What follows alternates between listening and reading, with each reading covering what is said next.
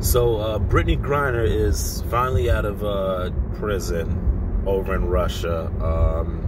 They did like a switch. They did a prison swap, which the prison swap is a little shiesty. Like, you know, all Brittney did was, you know, bring some marijuana over there, and they gave her 9 years. And in order to get her out, we gotta send her.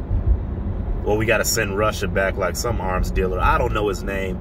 He wasn't that important to me. I'm not gonna pretend like I care about this arms dealer. I'd never heard of him before this case. I don't know who he was selling arms to, or where the guns was going, or what arms was he selling. I don't know nothing about it. So I don't know. I don't know why people are all of a sudden worried or cared about this arms dealer. Now, I get it. Could be potentially get out and start doing it. But there's also other systems and other people that need to be checked that ain't. So we I don't know. I don't think that's the place to fight tooth and nail over.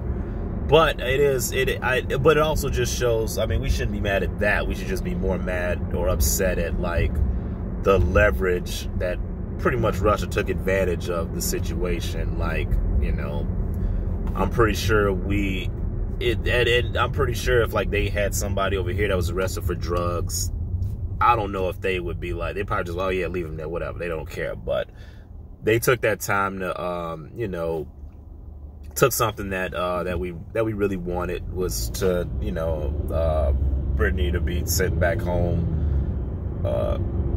Cause that's some BS. That's some BS. Some 9 years for like some cannabis oil or something like that. Like that's kind of ridiculous. Everybody knows it's kind of ridiculous.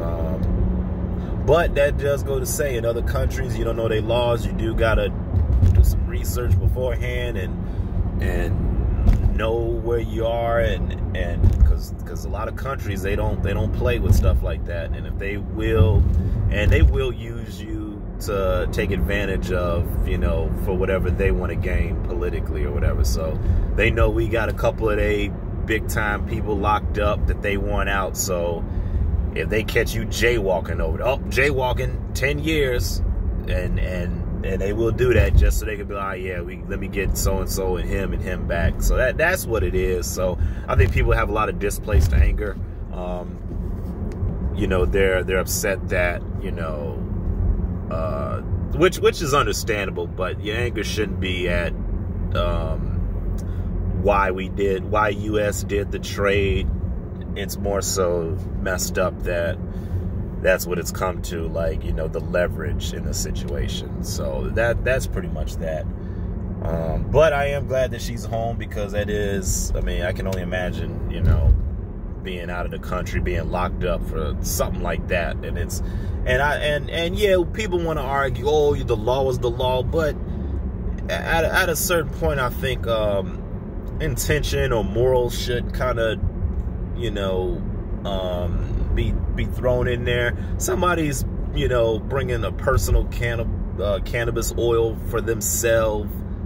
They just trying to relax or get high, whatever. But that's like a recreational drug for themselves. They're not harming anybody. They're not stressing nobody else out. They're not endangering anybody else.